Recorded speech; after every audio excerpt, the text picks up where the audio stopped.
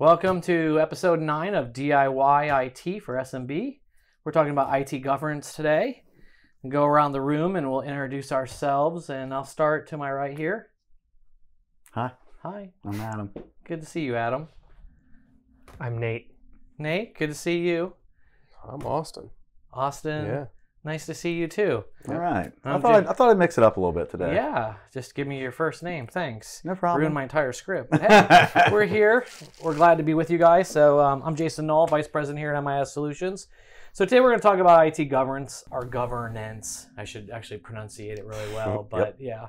Talk about kind of what it is, how we enforce it, the things that we do to make sure that we're governing our clients and our data and the different stuff that we do from a security standpoint. So, well, I mean, hopefully a lot of the folks have watched the first 8 episodes. If they have, a lot of this stuff, it culminates in what this is, what we're going to talk about today. It's right, so thanks for coming. Peace. We're done. It was great talking to you guys. I mean, just watch the first 8 and you're good. Put it all together. Right. That's come back for 9. 10, because 10's going to be awesome. 10 will help you save money, so you'll want to come back for that. Yeah, that's true. No, I agree with that. I mean, we have talked about IT governance coming to this point. Mm-hmm. Everything that is built on in the last 8 episodes has somehow touched on this subject. Yep. I mean, one of the big things we can talk about is just computer auditing, right? We have some tools that do auditing on IT systems for us so that we can maintain different security levels, different requirements, if it's a HIPAA, PCI, different compliance areas like that.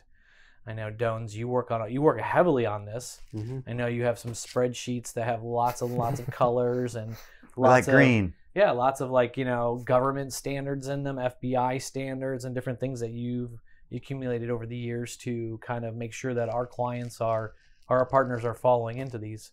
Yep. Yeah, a lot of compliance. A lot of different categories. A lot of things that I came up with myself over the years that I determined to be best practice just based on things in the industry.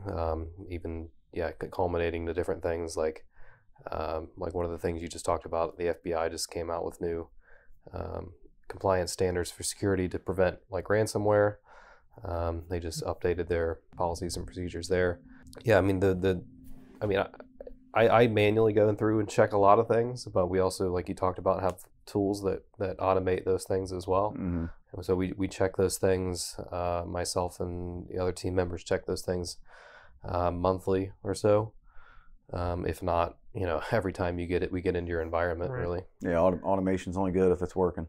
Yeah. Like we kind of talked about earlier in a different conversation Yep. today. It's like automation's great, but someone still has to check it every once in a while and Yeah. make sure it's plugging away. 100%. Yeah. Yeah. And I mean, and my goal has always been, like I said, to check it every time we're looking at something, right? Mhm. So, I'm already logged in. What the heck? right. I mean, you look around, you make sure you double check, triple check your own work, somebody else's work, make sure everything looks good. Yeah, I mean, we talked about those 3, we didn't talk about it yet, but 3 pillars of it coming together to give us this governance: security, IT risk management, and then computer auditing or system auditing, bringing those together to form this piece to make sure that we're secure. Yep. We're doing the things that we need to do. We're making sure our partners are safe and they're able to do their business. Without their buy-in in this, sometimes it makes things difficult, but at the same time, we're there to help protect them, Mm-hmm. but at the same time, be able to drive their business and make money, right? Right. I mean, that's what we're all in the business for. I mean, unless someone's a nonprofit maybe, but they still have a end goal, which is maybe take care of somebody, however they're doing their nonprofit. So I love looking at your what you guys do and how you're continuing changing, because I know as soon as you write it down, there's a new standard that comes out tomorrow and it's Right. changed again. Pretty much. Then you guys, it's like, your sheets all of a sudden are green and you take the weekend off and you come back and now there's 3 new categories and things are red again, or yellow for caution or whatever you want to look at it. Yep. And it's just constant. So And from Nate's side too. I mean, he's been the VCO department's also been instrumental in working with our partners and trying to help get some of this finalized into the finish line to get as much green as we can, because without their buy-in, and unfortunately that happens a lot, you don't get the buy-in. They don't take it as serious as you want to, and there's a fine line. You can put the gates of hell up on them, and that scares them. But there's got to be a happy medium, and I think that your department over there is done Actually good. sitting down with somebody and have a conversation too, versus an email where they're like, "This is glibbity blop," Yeah, you having a meeting about a bunch of other things that also go into the risk management type stuff and making sure assets are updated and that kind of stuff goes into hand in hand with that as well. Yeah, having newer hardware, newer equipment too, whether the firewalls have the right kind of next generation security in them. It's not something old or consumer grade. Obviously, we find in businesses a lot there's what we consider consumer grade equipment. It does not have the bells and whistles that we want to see from a security standpoint. Right. They're not able to run like Umbrella. They're not able to do inline, packet sniffing and different stuff like that. Doesn't tell us if there's new firmware. Right. Yeah, and it doesn't. And that goes back to the automation too, and being able to have something that's automated to pull down patches, to pull down the right things. And so, businesses. Lots of times, I'm sure, Nate, it's probably difficult when we bring in a new partner who may have consumer grade equipment for them to understand why. And right. What does that conversation usually look like for you guys? Sometimes it's a lot of yelling. Yeah. Sometimes it's a good conversation. They'll be receptive to your ideas and want to make the best changes that they can for their organization. Then other times they can't really see it. They're like, my business has functioned just fine the way that it is. Why do I need to change? That's the harder conversation there. Right. It works today. It works today. Why should I change it? Until you show them the firewall logs and someone's been in their network for months and it owns off their data. And then they're like, oh, I didn't know that. My son put in my router for me and he put on this, or the other open source thing. Piece of it is, they don't care about me. Right. I'm never gonna be one of those people. But they do care about you, and that's interesting you say that, because maybe at one point in time not, but since everybody has cyber insurance now, right? They don't care who you are because they're just hoping that your cyber insurance is gonna pay out, right? Yep. That you're gonna file a claim, and they're gonna get their money. It could be $10,000, it could be $20,000, it could be $3 million. It just depends on the size. But every organization, I think today, is a target because you're insured. Whether they have cyber insurance or not. Correct. And most places we come across do. Lots of them. We've talked about this in the last 8 episodes too. Is that lots of times cyber insurance is now driving these standards for us. They're doing audits finally. They're trying to make sure equipment's up to date. They're wanting enterprise. Which is helpful when we go to talk to the partner as well, because we can say, your cyber insurance is requiring this. Do you want to commit fraud or not? Right. Or do you want your premiums to triple or quadruple? We've seen premiums go from, it's $1,000 a year to now it's 10. Yep. And nobody wants that. Okay, I can spend $1,000 on a good firewall and then be compliant now. Still, it's a $9,000 savings, right? Or $8,000 savings once you pay the premium. And they're able to then check that box and say, yes, I have two-factor this. And funny is, we talked about this. We just recently had a partner that we were talking to, and with another IT firm, they try to enable two-factor, right?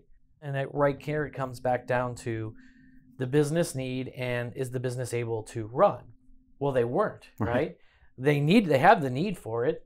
They need it, right? But however it was set up, they were giving like scenarios that they were being prompted every 30 minutes for two-factor. Then it was so in the way. They're like, we can't do this. We can't work. And they turned it off. Yep. So we went from, having at least something to now there's nothing again, which is kind of scary. It makes me worried that how many times what's going on. But if we look at their Office 365 logs, you could just probably see user accounts being just hammered on as somebody's trying to break into them. Eventually it's going to happen. Obviously, two-factor is coming again. It's coming in a way that I know, Doans, you've rolled out two-factor for clients like crazy. Yeah. Everything's evolving and advancing, like you said. So, these days, best practice is not to use, less secure methods of two-factor authentication. So, we've pushed in the past just for any two-factor because, that was Something. that's to something. The start, right? Right, but these days, I mean, SMS is the least secure method of two factors, so that'll be a next step that we implement or try to get implemented, is to remove that as a factor, because I mean, if you And SMS, you mean text messaging, right? Right. Yeah. Okay. Yeah, because I mean, These acronyms are hard for me. Yeah, you're not your cell phone number, your cell phone can be spoofed fairly easily. Same thing with like a phone call. If you get a phone call to your office phone, something like that, it's easily taken in the middle of its process and manipulated. So like I said, it's always advancing. The best practice, even for that over the last few years, is to get like a dedicated app, like a Microsoft Authenticator app, Duo app, Authy, anything like that. But even one step further from that these days, Microsoft and NIST and the FBI have been recommending either passwordless authentication, which would be a great thing for everyone. I think you don't have to remember your password at all anymore. I mean, like biometric stuff. Biometrics, face scans, fingerprints, that kind of thing, or phishing resistant MFA, which is things like carrying a security FIDO key with you, so you could buy like a $20 key and have it on your actual key, physical keys, and use that as like your digital key. You plug it into your laptop or you tap it on it or something, and that's a way to not be hacked or phished, that kind of thing, because it has to be on you, right? Other methods include things like I talked about, like more biometric authentication. One is like called Windows Hello for Business. Yep. And then another thing is it's called certificate authentication. So that's provided by either us or your business, and it verifies you are who you are. So things we might get to eventually, but it's really, like we talked about, it all comes down to what's best for your business and the time. What isn't going to impede your workers as much as possible, but it's also going to provide you with the security level that you need. We've done a lot of that too, to try to make it as convenient as possible for the end user, kind of like you were talking about with this one partner. We would obviously want to do it for them that they're in the most secure way possible, but to where it's not impacting the end user from being able to perform their function. Like I said, these are all evolutions of things that have come in the past and have come, like if you just think about this in the way of passwords, right? It used to be whatever you wanted. Yeah, it didn't matter. You can make it your name, you can make it password, whatever. Hopefully those days have come and gone. So they're requiring longer passwords, or more complexity, whatever it is. It's an evolution of those kinds of things. So I should change my password from Nate is cool 123. Yeah, maybe it's good because nobody really thinks that. Maybe That's true. It's interesting you say all these different methods for authentication, and I don't even really think about it because you pick up your phone, it unlocks for you, and it's unlocking because of my face. My Poor thing. I know my obviously my MacBook Air has fingerprint, and I love that. Or my watch. Yeah. I love sitting down on my computer and my screen just unlocks, and then I am like, how did it do that? And I realized that my watch unlocked it. And I love that because it's something I have. And it's been authenticated too because I have a passcode on it. So, you can't just put my watch on and be able to get into my computer. So all these things are being unlocked in one way or another. It's just kind of neat that we're moving to that. I'm glad to see that. I know it's inconvenient. That is the future, and it has been the future over the last 5 years or something. It doesn't when it actually gets implemented. It's coming slowly. Oh yeah. But that's going to be everything. There's not going to be passwords. Yeah, there's not going to be a choice, and that's it's explaining it in a nice way to the end users that hey, you're not even thinking of it, but you've been using two-factor for some of your stuff a lot longer than you know. Yep. You have to put in your zip code at the gas pump. Correct. It's the same thing. Or just even a pin on an ATM card. That's two-factor. Physical, something you know and something you have, right? And it doesn't have to be hugely painful. I mean, it really doesn't. These methods can be implemented in a way that really doesn't impede your business or in your individual. It's not hugely annoying. I mean, it's managing the risk, right? Yes. In the end, so that it's not so much that's crushing my business, but I'm managing the risk that I'm not as big of a target as somebody else who doesn't have it now, right? So somebody tries to hack into my account. Well, I have two-factor. They're going to move on, right? They're going to go to the next business, and they're not going to have two-factor, and they're going to get in. They're going to leave me alone. And so that's always that risk management for us is, making sure that when somebody first knocks on the door and they try it, it's locked. It's like, all right, moving on to the next house. Next one, yeah. I think it makes me think of the stormtroopers and Mos Eisley knocking on the doors and it's locked and moving on, looking for Luke. But it's Star Wars. But yeah, I mean, so it's always that risk management. So from a computer standpoint with computer auditing, can you guys tell me how we're doing that? What maybe, you don't have to mention tools. You could talk about the tools and stuff. How does that work for us? I mean, is that something that's happening every minute of every day? I mean, auditing happens in a lot of different ways, right? That we talked about a few before. I mean, there's manual automation that I and other people do. There's automated automation, and those takes many forms. So we have a lot of solutions that audit, have logs. Those things are automatically generated and kept for a certain number of days. Sometimes it's by what we say, depending on how far we want to go back and check things. I know these logs like being sent to you guys in a lot of cases, and you're reviewing them. Sometimes it depends on what we're looking for in the product. Sometimes the logs are generated and kept a certain number of days, like I said, and if there's something that flags, a certain event in those logs that are flagged, it gets sent directly to us. Other times they're just sitting there in case we want to go back and check, certain events, certain things that happen. If you're looking for something specific, you can go back and... Yeah, I can imagine how many logs you guys are looking at. So it's good that we probably have automation tools. I mean, you think about firewall logs, you're looking at PC logs, server logs, and being able to scrape those and pull them back to a point to have reports to generate and looking for, the red flags, right? Right. I mean, there are obviously certain events that we would want to be notified of right away. Yeah. There you got like a siren on your car when that happens. And you throw it up there. You go rushing over and fix it. Yeah, it's like the bat phone. But and then there's other events that are just informational, right? That may be useful later. Yep. I mean, something we don't want to get 32 emails about. Yeah, so. It's an alert. It's not a critical alert. Right. Well, maybe we want to go back and see, if the server was turned off to reboot at some time. We don't need to know every time the server reboots because that happens. It's on. Those things are automated for updates and things. We don't need to know when that happens every time. But yeah, I mean, like I said, in that scenario, there's times when we would check those logs manually. Sometimes they're automated. That happens in a lot of different places. Not just for that, but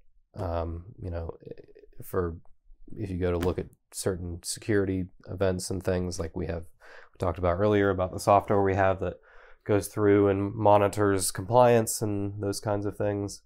There are goals and bullet points of things that we want to make sure are happening. And so, those reports are done, like I said, maybe monthly, maybe more so. And sometimes we'll be alerted of things there that need to be fixed. Other times, again, it's just manual of just me or someone else checking those things as we see them every day, or when we have time, on a monthly basis or something, going through and running through, a procedure sheet of things that we think we know should be turned on or should be looked at, and we're just continually doing those things or recommending greater security in times where that's appropriate for the client or whatever. Do you find existing partners are harder to get to do that, or do you find new partners maybe are more open to having that kind of stuff done and working? Everything with them? Is situational. It is. Yeah, depends on the person. Yeah, always depends on the person. And if we're just talking generalized, probably the person who's been with us a while and is already used to a certain standard is harder to break it. It's harder to explain those sort of things. Maybe it's not because they understand and they trust us because they've been with us for a long time. And they understand how fast the industry moves. Yeah, so. The industry is definitely moving fast. I think about like the we call our tool sets and our stacks, right? I mean, we only use this much of products out there, right? I mean, there's just hundreds of products, and then I think about what it takes for you guys to look at logs, look at reports, and I'm like, oh, it's probably easy, and then I'm like, starting to dive down, I'm like, wow, you could just spend a day in one of our products just looking at security information, assessing risk management, tweaking things, and then the next day go somewhere else and do something else, and never 100%. really. You could just spend days just. By the time you're done, you're back to the first platform. Yeah. So. And I do that. So. Yeah. Our partners just know that we're bored. For your benefit. No, it's just gotten way more complex. But the information is even better than it was in the past.